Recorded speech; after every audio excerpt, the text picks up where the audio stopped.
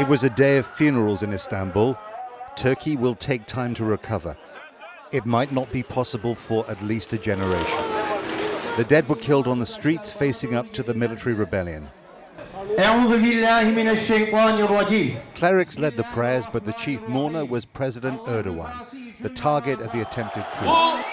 He told them that he would root out the traitors. We will continue to clean the virus from all state bodies because this virus has spread. Unfortunately, like a cancer, the virus has enveloped the state. For a while on Friday night, the rebel military units seemed to be getting the upper hand. This was fighting on one of the bridges over the Bosphorus. In the end, the coup was defeated because it was badly organized, because only a section of the armed forces rebelled, and because on the streets it faced opposition, not support. A rebel soldier had to be rescued by the police after an angry crowd surrounded his tank. Supporters of the government are in no mood to forgive. More than 6,000 arrests have been made. Turkish media say that included around 90 generals and admirals. Throughout the day here in Istanbul, heavy security followed the president from funeral to funeral.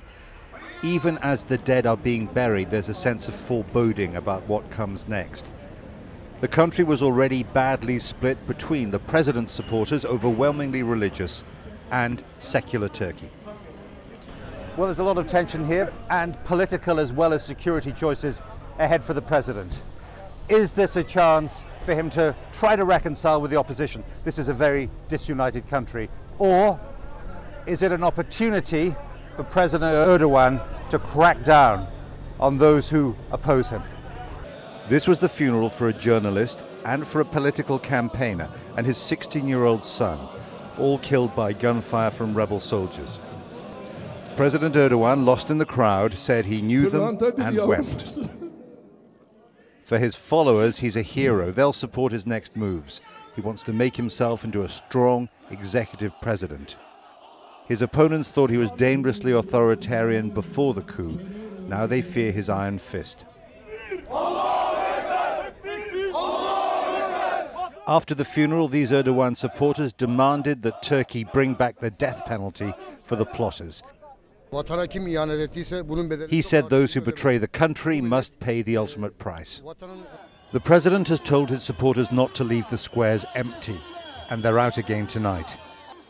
Turkey is fractured, and to make matters worse, it's involved in the wars across its borders in Iraq and Syria. Instability at home and the violent contagion of Middle East war.